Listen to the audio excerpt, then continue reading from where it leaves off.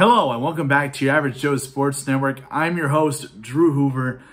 Before we get started, I want to give a shout out to my friends Caleb and Shelby, the future Mr. and Mrs. Caleb Kelsey. They have been my friends the last 2 years at my current job. Obviously, I'm moving to Orlando and they're sad to see me leave, but they have been nonetheless supportive. I got to meet their daughter a few weeks ago over at China Buffet. And I heard that they have seen my videos. In fact, Caleb said that on the way to work, he was listening to one of my videos in which Caleb was like, "Are you listening to Sports Center or ESPN?" "Nope, I'm listening to Drew." And she's like, "Oh my God, he sounds really good." So to hear that feedback means the world to me. It's going to be a shame to see me leave, especially that Shelby is 2 months due. She'll be having a baby soon.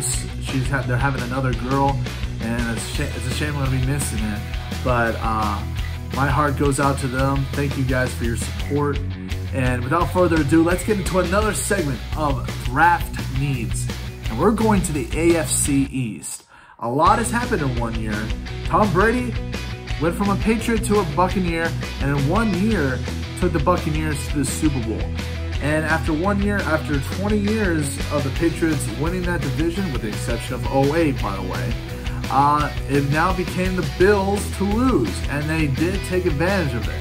They went to the playoffs in 3 of the last 4 years. They pretty much have established themselves as a playoff team, and they went all the way to the AFC Championship game to face the Kansas City Chiefs. They were 1 game away. Josh Allen had an MVP year. Even though I'm happy that my Aaron Rodgers won the MVP, I think Josh Allen was just as deserving.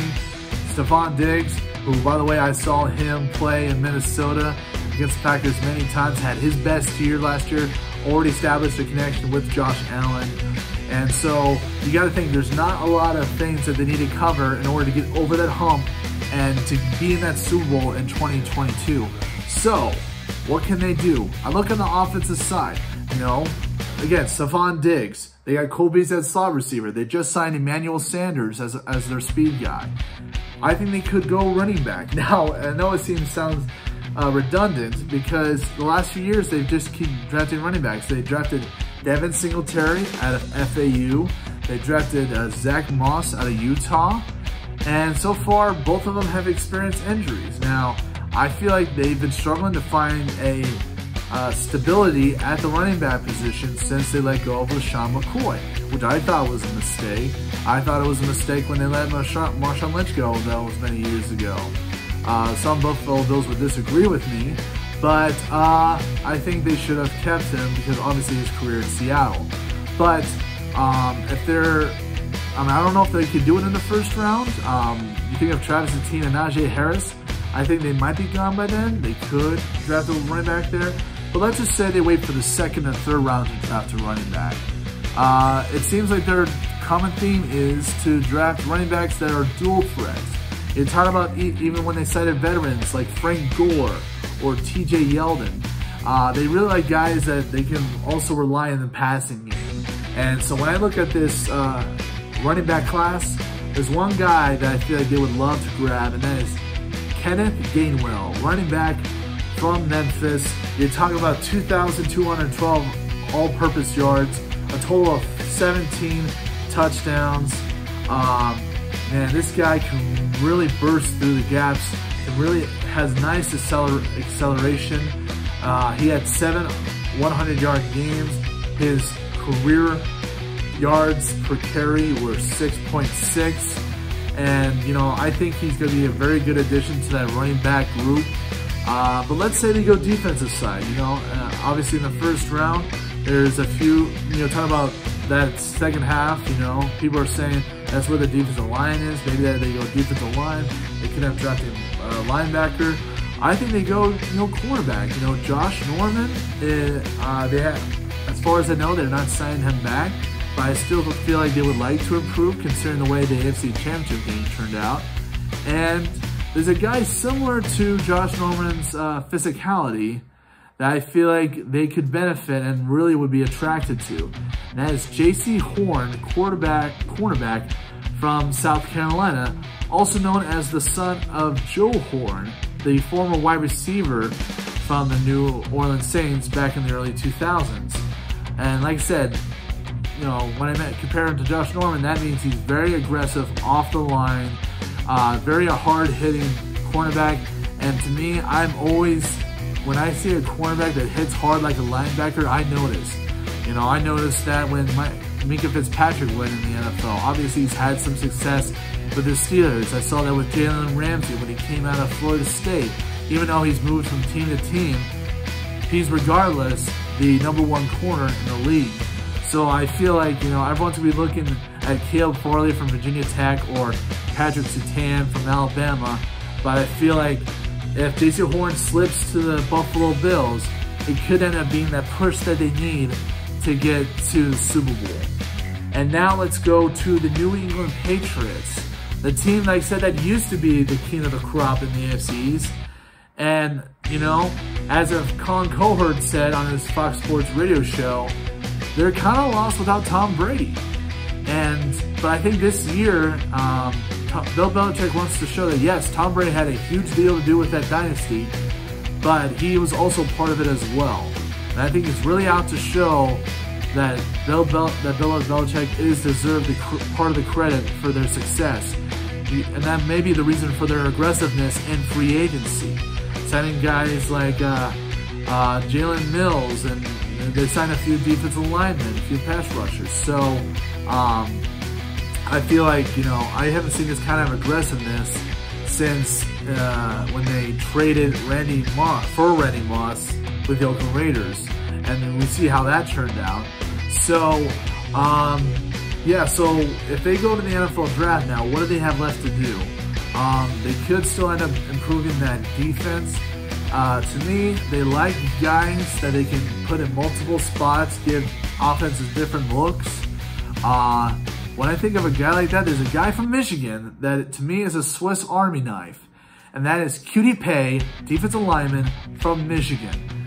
And the University of Michigan has an act for having very versatile defensive linemen. Rashawn Gary, who plays in Green Bay, is an excellent example of that. This guy can play from the defensive end position, from an edge rusher, to even playing nose tackle. An example of this in the NFL would be J.J. Watt, former Texan, now with the Arizona Cardinals. The Texans would put him in different spots to find weaknesses in the offensive line to exploit it and put pressure on the quarterback. If I'm the Patriots, if I'm Bill Belichick, I would be gravitating towards this man and want to get him on my team. They already have another Wolverine down there. Chase Winovich went from special teams now to starter. I think that Cutie Pay would be an excellent addition to that defense. But what if they decide, again, what if they decided to go aggressive? What if they decided to go offense? They did sign Nelson Aguilar, but then again, the Patriots have said that they are getting trade talks for N'Keal Harry.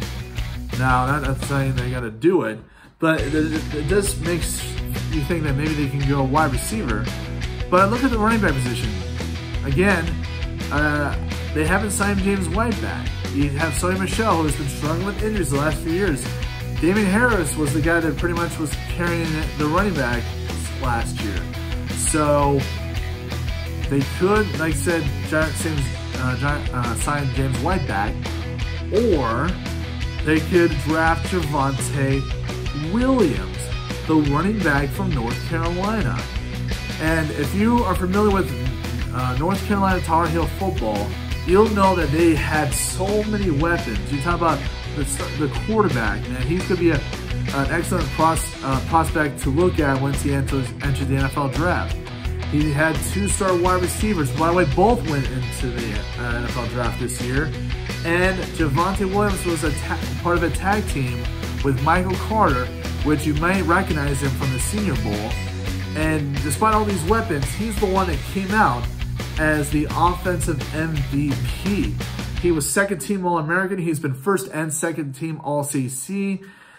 Oh, man, I just love the way he bursts through the gaps. I love his cuts. To me, he reminds me of LaShawn McCoy. And if you ask a lot of experts, they have the similar opinion I do, where I prefer Javonte Williams over Michael Carter. Now again, Michael Carter did prove himself in the Senior Bowl, but I would still probably put Javonte Williams over them. And I think if you're the Patriots right here, you get a guy like Javonte Williams and mix him with, like I said, Sony Michel and Damian Harris, perhaps the Patriots could be more of a run-based team than a pass team.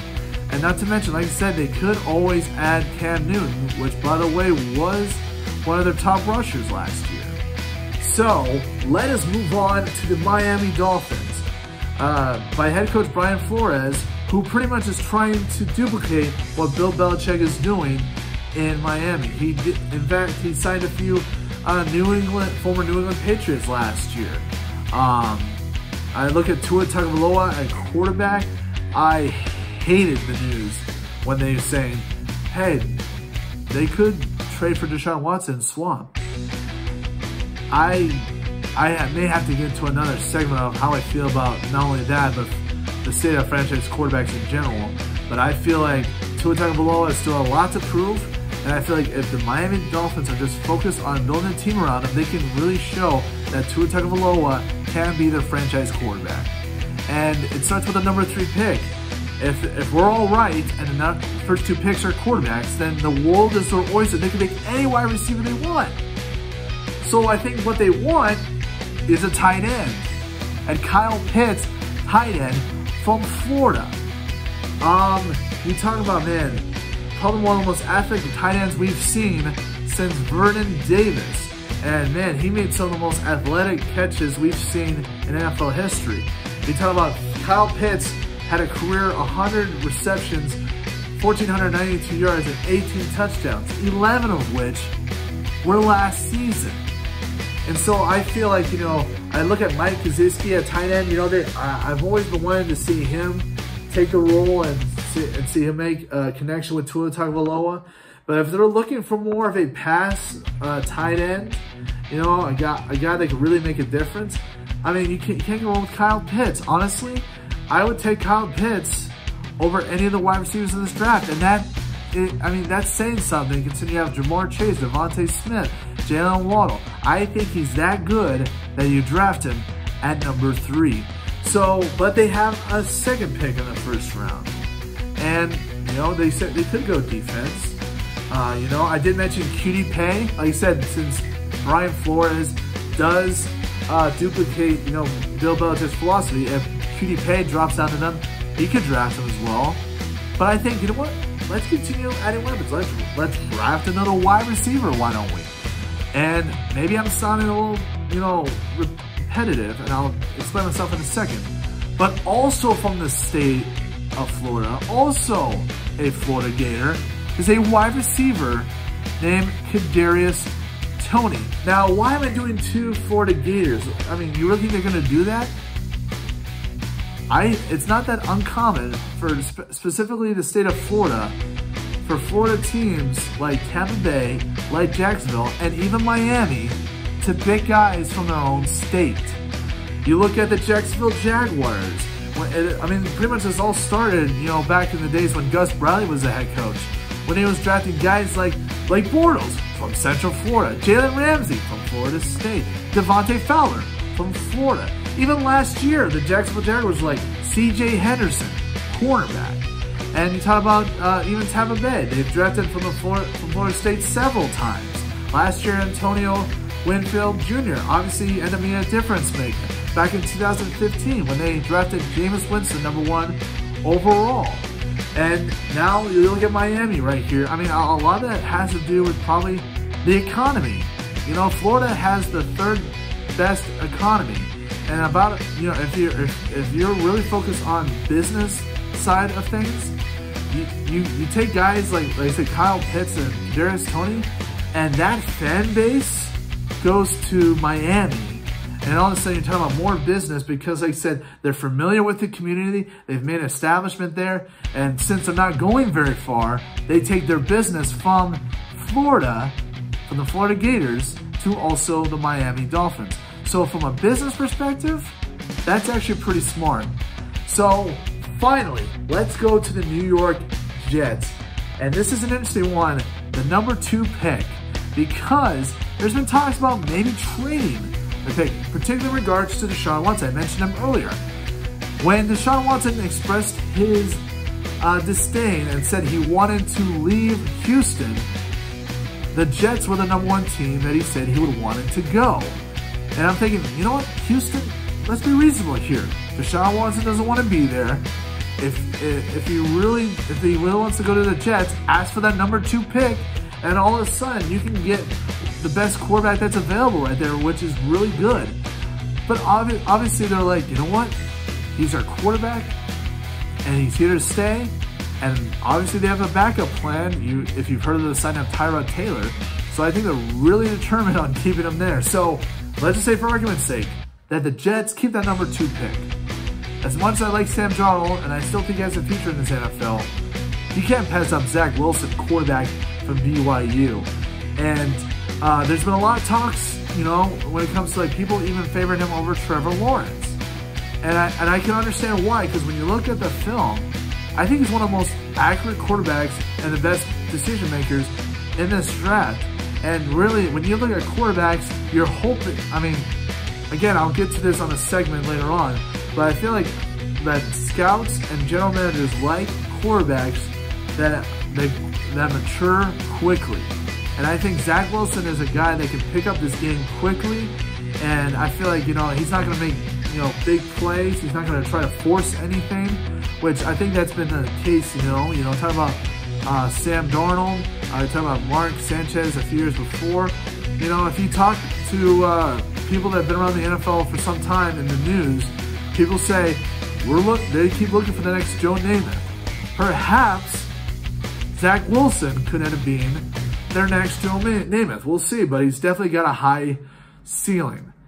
So you got the second, this is another team in the AFC East that's got 2 picks in the first round. And again, they could go defense, but to me, I am stressing that if you draft a quarterback, you need to try to put pieces around him right away. Because one of the reasons why I think Sam Darnold still has a future is because I think they put little effort to put a team around him. Whether it's putting, you know, more protection in the offensive line or giving him more wide receivers to throw to, quality wide receivers.